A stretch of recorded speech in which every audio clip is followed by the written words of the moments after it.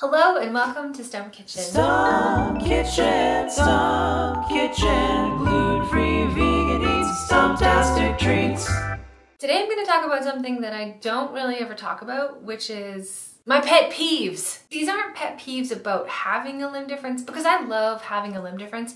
These are pet peeves around how other people behave in relation to my limb difference. So let's talk about those.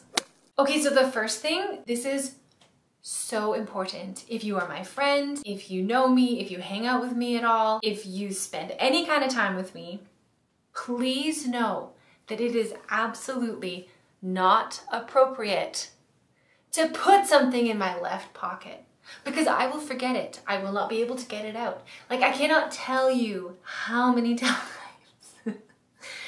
my incredible partner Allison will put something in my left pocket, like maybe a credit card or a car key, and she'll be like, oh yeah, I'll just stick it in your pocket.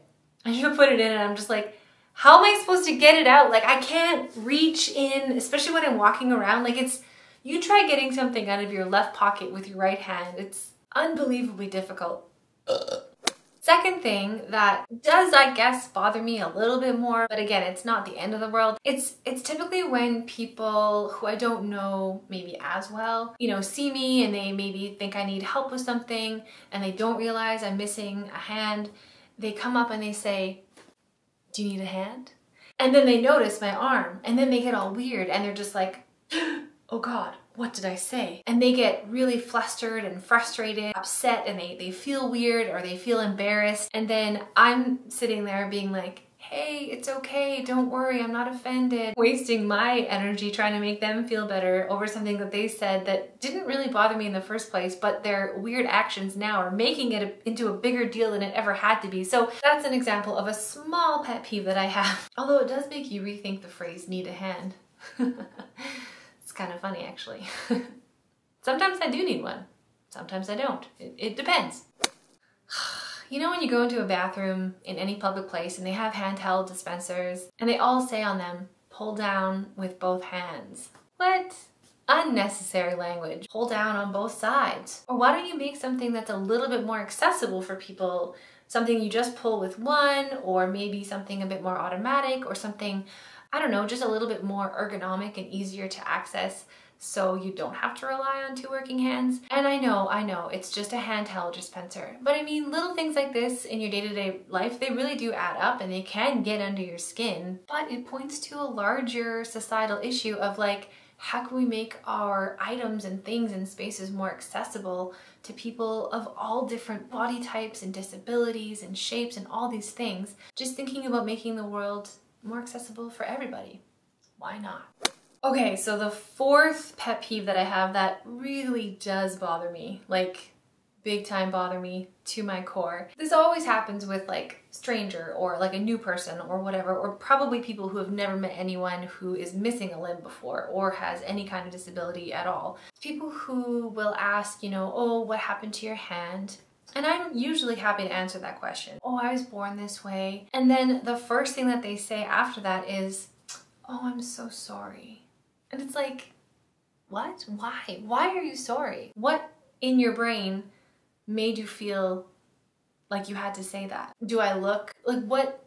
Why? Why are you sorry? For many people that say that now that I'm a bit older, I will ask. I'll say why?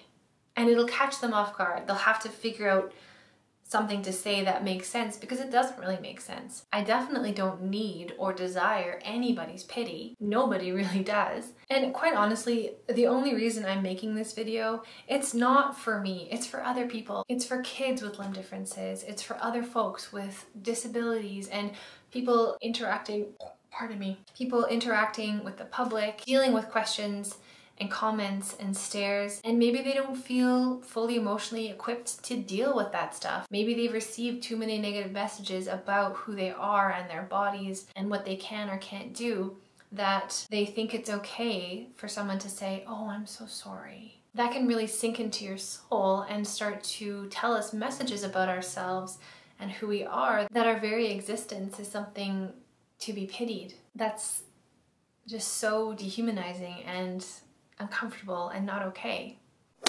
Mittens. Why on earth do you have to sell them in a pair? Sell them individually. And then no matter how many hands you have, you get to decide if you want a pink one and a green one, this shape or this shape. Maybe one of your hands is way bigger than the other. I don't know. I don't know how hands grow. You'll still make as much money. Just like let us either buy one if we need, or two, or maybe you need three. I don't know what you're doing with your mittens. I just don't understand because I cannot justify.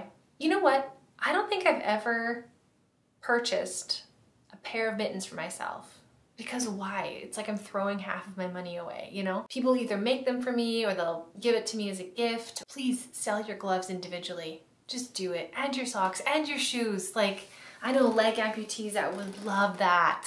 So anyway, I'm sure I have more pet peeves, but those were the 5 that really came out strong in my mind when I thought about making this video.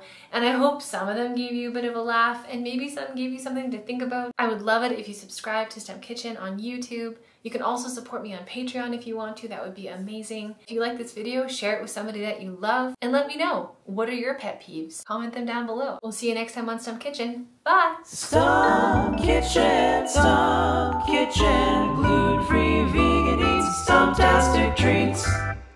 But I also joke, like, you know, if you ever want to hide something on me, something important that I will never find, something small enough to fit in a pocket, put it in the left pocket of any of my pairs of pants. I will never look into it. Whenever I'm putting pants in the washer or whatever, I never check the left pocket because I never put anything in there. I always put stuff in my right pocket. So, you know, if you want it destroyed in the wash or hidden from me forever, put it in my left pocket. I will not find it.